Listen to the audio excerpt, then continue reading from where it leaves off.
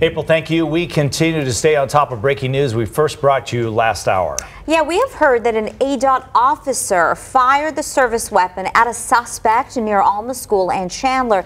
Kim is now on the scene. She's getting the latest information, piecing this together for us. Kim, good morning.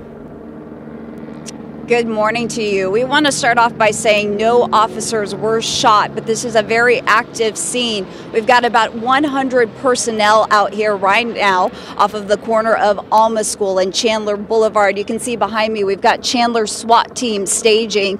We've got also canine units that are out here actively looking for a suspect. This all started right around 6 a.m. That's when an officer from the Arizona Department of Transportation was serving a search warrant at an apartment complex off of 1111 West Park Lane, which is off of Alma School Boulevard and Chandler Boulevard. When they made contact with the suspect got into the vehicle. The suspect then rammed one of the ADOT officers with his vehicle. That's when a second officer from ADOT opened fire. That suspect only drove a few feet, where he jumped out of the vehicle and left the scene on foot. Officers later noticed within that vehicle that he left that there was blood inside of the vehicle, so they do believe that suspect was hit. They do not believe he is armed, but again, they were serving a felony warrant for this suspect that was out of state. They were trying to arrest him.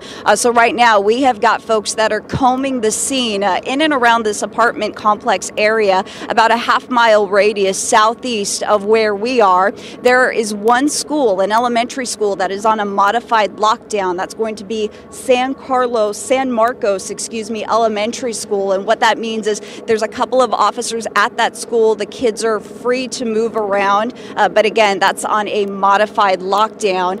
None of the streets, the major streets, are closed in this area, so that's good news too, but you will see a big police presence here in Chandler off of Alma School and Chandler Boulevard. Chandler police are asking anyone that sees anything suspicious to call 911. They didn't give us anything on a suspect description besides the suspect being a black male in his 20s, so we are going to get more information on that, and we'll give it to you as we receive it. Live in Chandler, I'm Kim Quintero for Arizona's Family. Good information out there, Kim. Thank you. Yeah, and I'm sure you'll let us know if something changes. Kim, thank you.